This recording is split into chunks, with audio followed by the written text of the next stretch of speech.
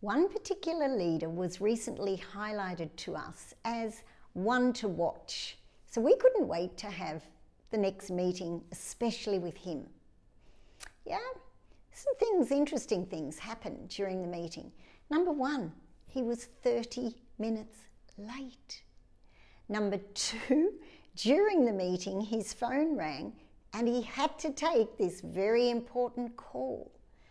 And number three, he indicated he would be back to us a week later, and we're still waiting 3 months later.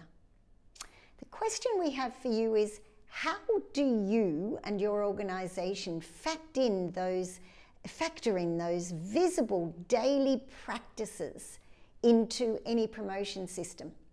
Who knows, could be a good indicator of things to come.